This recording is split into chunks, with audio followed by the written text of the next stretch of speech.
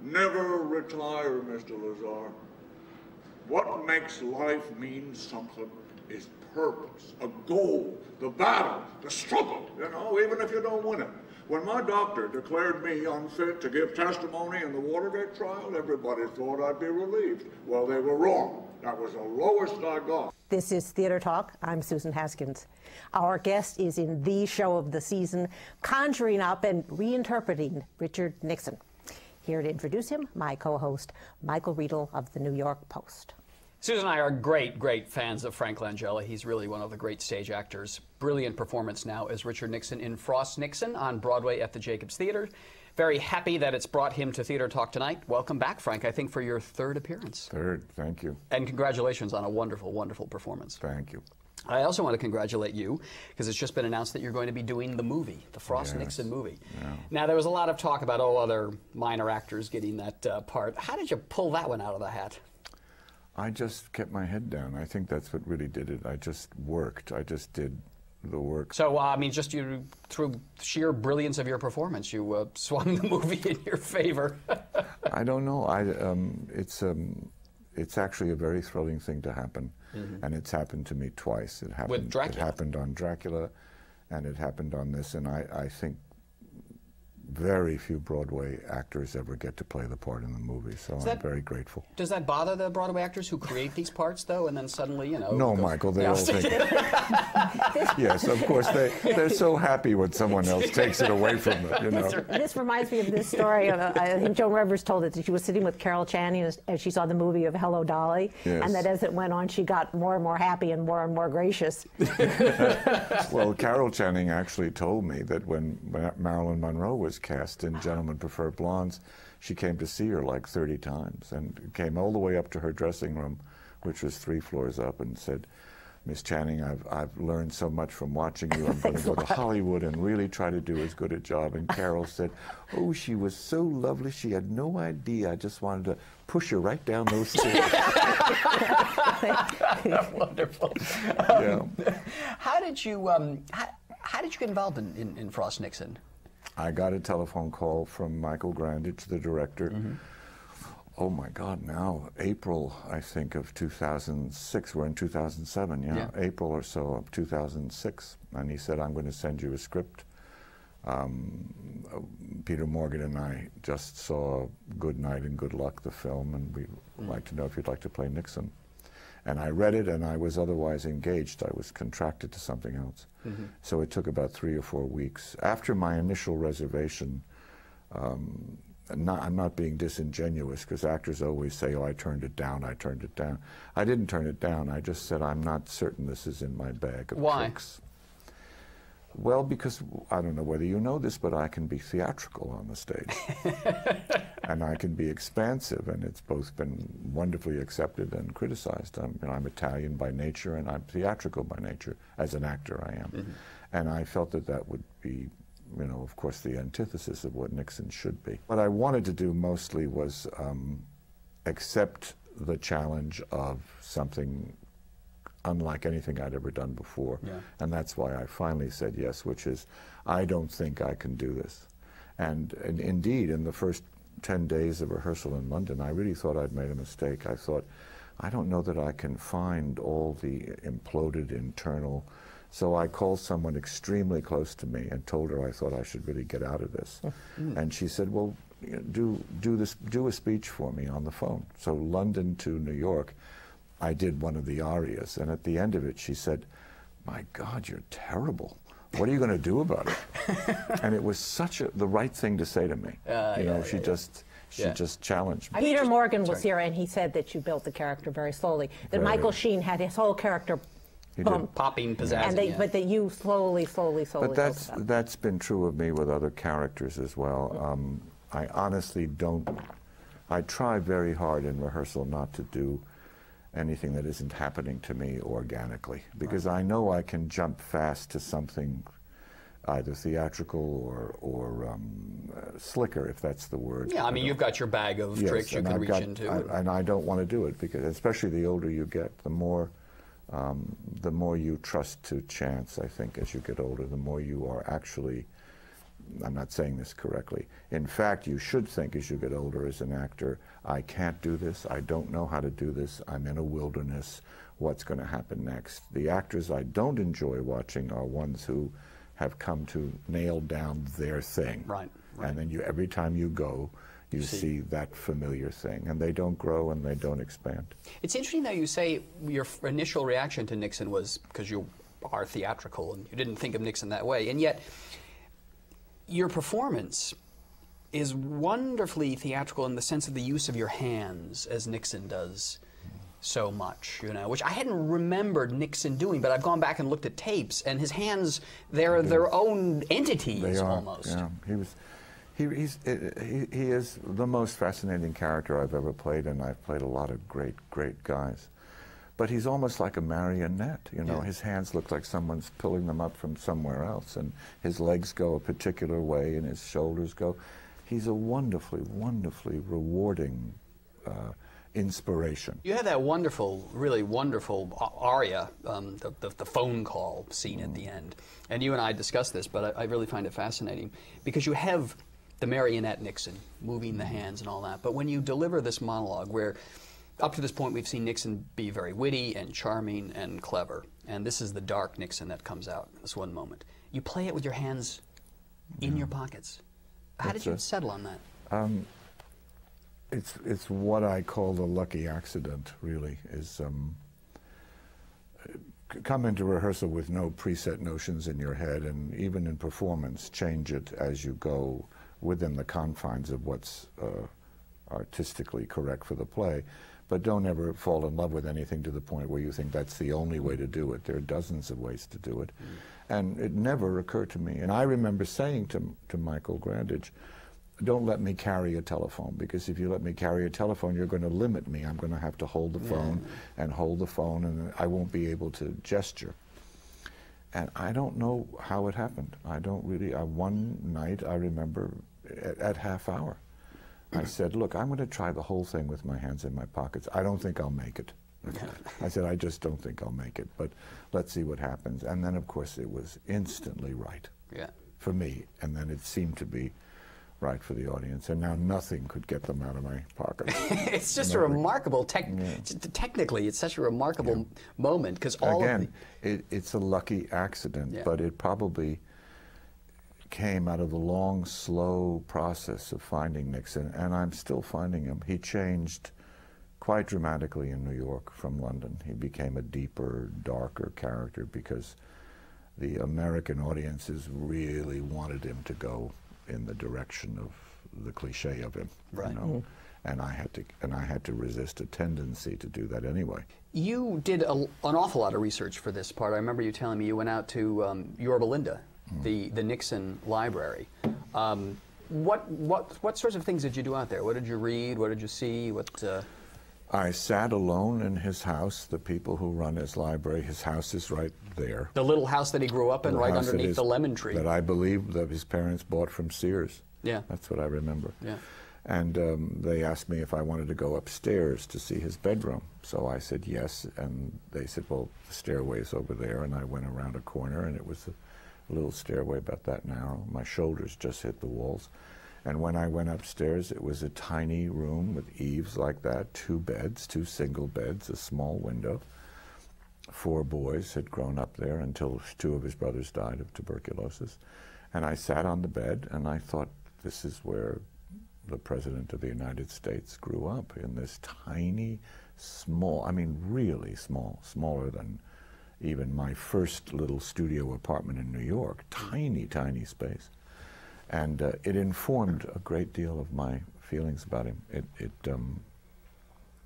It began, that moment sitting there alone in that little house was the beginning for me of wanting to understand his nature more than anything else, not his politics, not his illegality, not his the vicious things he did in the Alger Hiss case and the Helen Gahagan Douglas and all the things that we've all come to feel about him. And it was there that I sort of resolved that I would try very hard to find this human being more than anything else. Yeah, I was going to ask you, before taking on this part, you were around. What were you bringing to, what were your prejudices about Nixon coming into it? As much as all of ours, I was as much a victim of the soundbite and the cliche and the shaking jowls and the V sign and the awful things he did. And I was a young man in Williamstown, Massachusetts when he, doing a play in Summerstock when he resigned, and I watched it, and I got up and went to rehearsal and thought, oh, there's that old crooked guy. All right, so you thought there's that old right, crooked exactly. guy, right? And then, of course, he's taught me a great deal about judgment. He's taught me a great deal about the limitations we put on ourselves and each other. You know, someone gets to be, and it's worse now today than it was 30 years ago. We judge people on one thing and they can't get out of it. You know, Imus will forever be just a bigot. Yeah. In fact, he's very, very many complicated things that you can admire and dislike. Anna Nicole Smith is just a dumb blonde. In fact, she's a whole panoply of insane things. And Nixon, I watched him, as I told you last night, playing the piano on an old Jack Parr show. Yeah. He was sweet and funny and lovely and rather relaxed. That doesn't mean you forgive what he did. Right, because it's too bad his first instinct was always to be that crooked guy, exactly, and that's the thing, the irony you bring to it, that here's this. Well, it came out of the things I began to intuit. Then I went across the street to his library, and I sat at his desk for the whole day. And the staff brought me his own personal notes, scribbled on the sides of pages. His favorite book was a book by Charles de Gaulle called The Edge of the Sword. Yeah. And I read his liner notes on that. What sort of things did he write? Yes, must do this. This is right. Yes, must be more this way. De Gaulle would write, this is how a leader walks into the room. This is how a leader fires a subordinate. This is how a leader convinces his people he believes in something he doesn't. One must be decisive. One must be. The thing about Nixon that was fascinating to me was how much he wanted to be a great man. How he had immortal yearnings, so to speak. I've said this before. How deeply he wanted to be great. He wanted to be a great statesman. He wanted to be a great statesman. He so admired de Gaulle and all that. But when, at the drop of a hat, he's going to turn around and say, let's get those people, let's bug that place, let's get that money. I mean, you know, because he was having bagmen bringing money to him through his old administration. He didn't ever question that side of himself that was so oriented around he couldn't, as a lot of people can. You know, we all see people like this all the time. Why is that person doing that to themselves? Yes. Why is a truly successful great actor a big drunk and you got to pull him out of the dressing room? Why is an actress, you know, stretching her face beyond recognition when she's got so much else to go for? It's the voice in the head that came from when you were young saying, you know what, you don't have any right to this. You don't belong up here. You don't belong on this rung of the ladder. You belong further down. So unconsciously, you whack yourself down. Then you tell yourself somebody else did it. But you did it to yourself. And the thing I've come to realize about him, as I do about all of us, is the little voice in the head is the one that rules you until you exorcise it in a way, until you face it. Have you done this personally in your life, in your career? Oh, sure. What was that little voice in your head telling you about for years that was holding you back, or that you sort of were able to exercise it? I don't think, I don't really believe I'm an unusual actor. I really believe that most actors become actors because there is a desperate need, not just the normal need, but a desperate need to be loved, to be paid attention to be embraced, to be accepted, to be wanted, to, as Nixon says, the people whose respect we really wanted, really craved. And actors, more than, I say average folk, but actors tend more to need that more than people who don't want to get out in the light. Actors and politicians. Exactly. Mm. And where did that come from in you? The family you grew up in? I mean, you came from a fairly large... Yes, I came from a big Italian-American family. And so you were competing for the limelight all the time with brothers and sisters? I'm not going to tell you where it came from in me because it's my secret. And every actor should have a secret. We were talking earlier to Vanessa Redgrave, actually, and who, when she did Long Day's Journey into Night, was notorious for changing it all the time and being unpredictable, which was very exciting to some of her co-stars like Brian Dennehy and Philip Seymour Hoffman, but would upset other actors. No. And do you think it's a valid criticism that she shouldn't do that? I mean, to me, that's the most exciting acting to see, like she does and you do, that there's always something creative going on. Well, look, you have colleagues, and it's a profession, and you have standards and discipline. Within that framework, within the framework of what the structure of the play is and how the director has staged it and out of the respect you have for your colleagues, you can leap as much as you want as long as you don't leap over them, past them, or on them. Although so I've enjoyed leaping on. But still, most of the time, I think it's exciting to other actors. If you do it in a respectful, artful way, it's exciting. It keeps the night alive. Otherwise, why, I don't know, why go out there to repeat it? Yeah. Yes. What you should do is go out there to discover it anew every single night. Yeah. I remember when I was growing up, there was a very, very famous actor whom I admired, and I went back to see him, and he said, you know, I've got it down now where I can do my laundry list while I'm on stage. Oh, dear. Who was this? Plan, I won't say. He's a really wonderful actor. Still alive? No, he's long since died. And I was, even then, I was sort of surprised by that. I thought, well, why aren't you just enjoying what you're saying at the moment you're saying it, rather than going on automatic? And then when I left the theater and I thought back to his performance, I thought, oh, I can see that. And I think an audience sees it. Yes, I think an audience knows when you're out there for their pleasure, when you really want to be there. Every night I try so hard to do that, to be there for them, not for me, but to be the conduit for what the author wants them to feel. And then it takes away all self-consciousness too. As a young actor, you're always thinking, how am I coming off? How do I look? Is this? And then once you tell yourself, I am the playwright's vessel, you're free of nerves. It's interesting. Vanessa said, she said, I'm the violin that Joan Didion plays on and David Hare plays on. Oh, well, then I'm the cello. So what does Peter Morgan want the audience to feel about Nixon? Do they want them to feel the sympathy we feel, the sadness? Peter Morgan, I think, wants the audience to see the two men who are in the same place in life, both... The other David Frost, the British interviewer. As he says, in the dirt. In the dirt. Two men who were told they were nothing, two men who came from modest circumstances, who were unsuccessful and then successful and then found themselves on the skids, needed each other, needed a pact made in hell. Each of them using the other to climb up out of the mire of their failure, and at some point, as my character says, only one of us can win. Michael's character says that.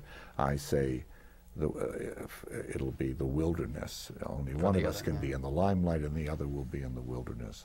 You get the sense, I get the sense watching you play this particular version of Richard Nixon, that he has made the decision to let David Frost win.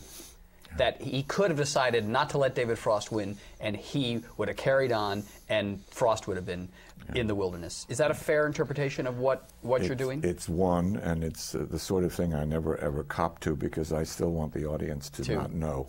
I still want them to decide for themselves. If you decided that, that's fine. Someone else might think I was pulled into the confession. Someone else might think, you know, I manipulated it in order to do that. I like an audience not to know too much about what it is I'm trying to do, so that they just take home with them a visceral reaction. You've had, sorry.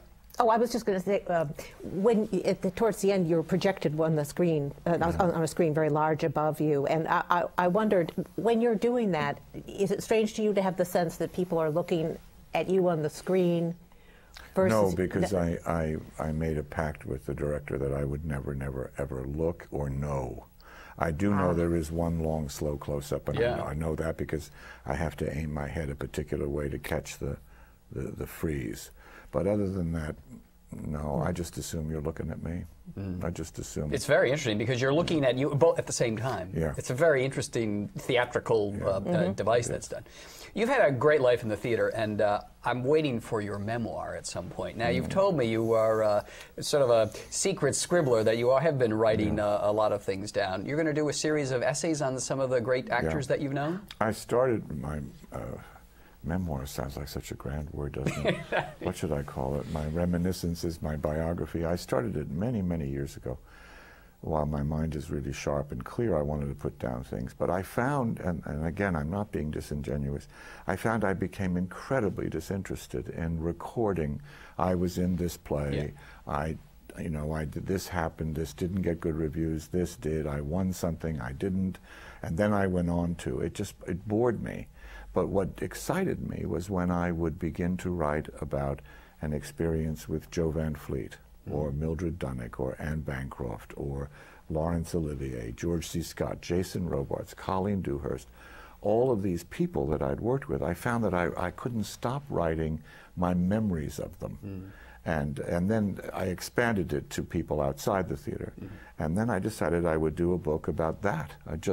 This is what it was like to be working with, in a room with, have a relationship with, have a feud with, have a love affair with, a fight with these extraordinary people that I've been lucky enough to have dealt with since I was 20 years old when I first came to New York. And then I couldn't stop writing. When I was 17, I was in a summer stock company, and there were two women in a play called Anastasia that very few people know anymore, called Lily Darvish and Dolores Del Rio. Oh, yeah. Dolores Del Rio was one of the great Mexican beautiful actresses, and Lily was Molnar's widow and an actress in her own right.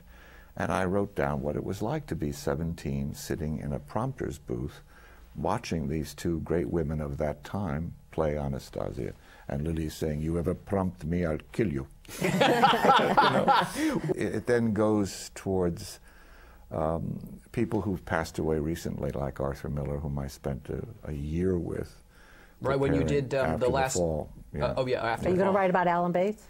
Yes, I already have written about Alan. But the thing is, you have to be dead to be in this book. It's all about those people who've left us.